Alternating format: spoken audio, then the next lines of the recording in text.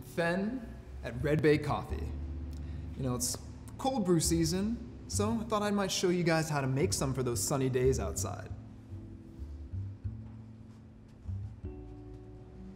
There are so many different ways to make cold brew, but today we're going to be using the ovalware. We love this method because it's not only super easy to use, it also looks great too. To start, what we're gonna need is some filtered water. Keep that at room temperature. We're gonna need some time, a little patience, and of course, the coffee. For this cold brew, we're gonna be using our Motherland coffee, which is a single origin Burundi, and it's super beautiful, and we're gonna be highlighting its plum and orange blossom notes. So what you need is about 85 grams of that. And once you have that, we're gonna grind it on your coarsest setting. So you're gonna be thinking like ground peppercorns, really. That feels really nice. So we'll take these grinds and put them right into the center chamber of the ovalware.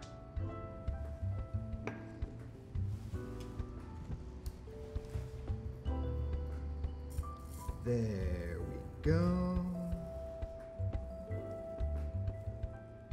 Nice. You can go ahead and add your filtered water and bring it all the way up to the fill line.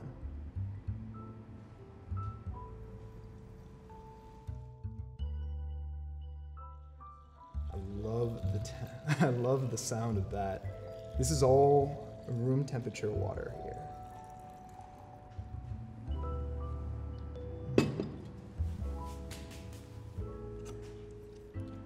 At this point, we're gonna put this lovely cap back on it, and we'll take this baby, set it right in the fridge. You're gonna wanna leave it overnight for maybe about 12 to 18 hours. And when you wake up in the morning, you'll have some lovely cold brew waiting for you. If you wanna make like iced lattes, you can always turn this into a concentrate by adding a little bit more coffee. And this is gonna taste delicious, either black or with cream and sugar. Speaking of which,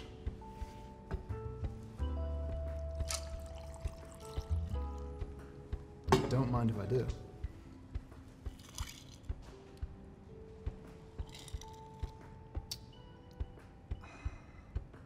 Oh. Y'all, this is good. This is real dope.